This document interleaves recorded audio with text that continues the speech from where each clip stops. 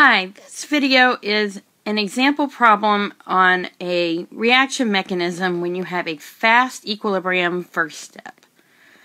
So I'm showing here a reaction of x plus y goes to xy, and it has an experimental rate. So make sure you know that these rates are found experimentally. And the rate law was shown to be second order in x and first order in y. The question at hand is to know if the below mechanism is valid. The trick here is that the rate limiting step is not the first step of the reaction. So the second step is rate limiting, the slow step.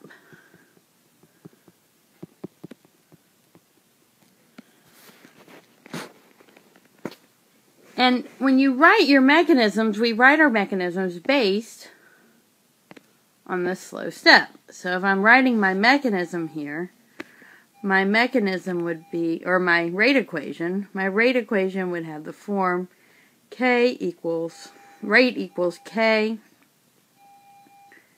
x squared y.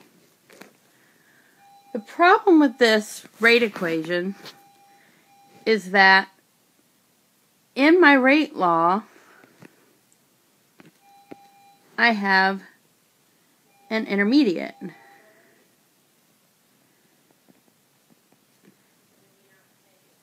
Because x squared, if we look at my overall reaction,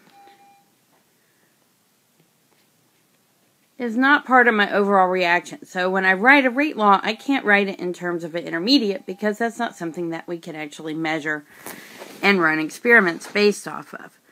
So in this type of mechanism, I'm going to have to come up with a way to write my rate law in terms of x and not x2.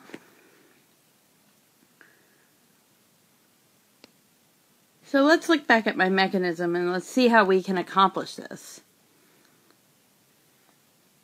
So as we said in the previous slide, our rate law based on this slow step is equal to k x squared y.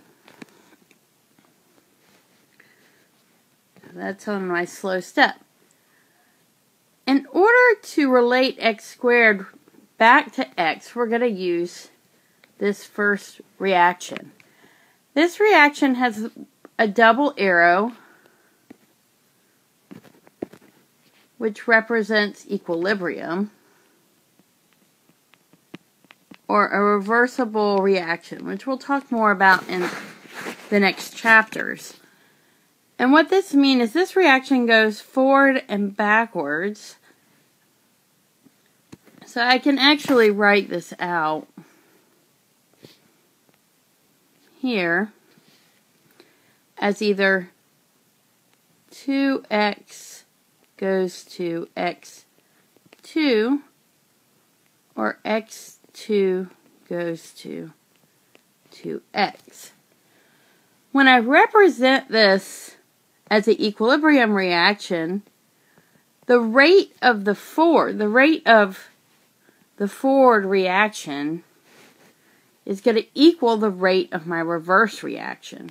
So these two reactions have the same rate. Because of that, I can set up a relationship for reaction 1. It's that the rate equals the forward reaction rate, which is K, or reaction constant, K1, times x squared, which is also going to equal the reverse reaction,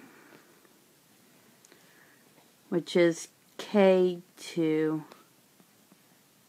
x2. When I do this, I can now solve for my unknown in terms of x. And so my rate,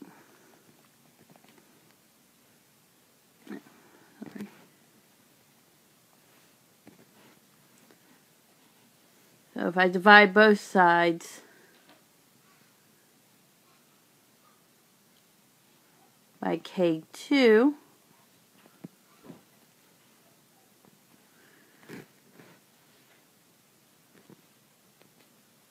so now I have an expression that x2 equals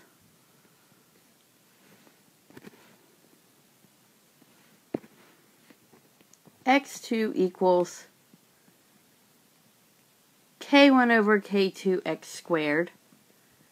And I can sub that in to my rate law here. I'll just put that K there. So here now I get K times K1 over K2. I'll give myself a little more space here. Times x squared y.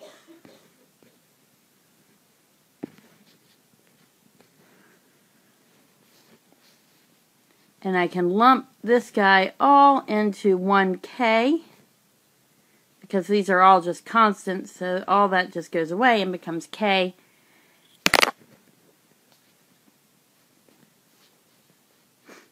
And therefore, that matches the rate law that we found experimentally. If we go back and we look, that's our experimental. That is what we show based on the mechanism. So it checks out, and that solves your problem. Alright, thank you. Look forward to other videos from me in the future chapters. Thanks, and have a great day.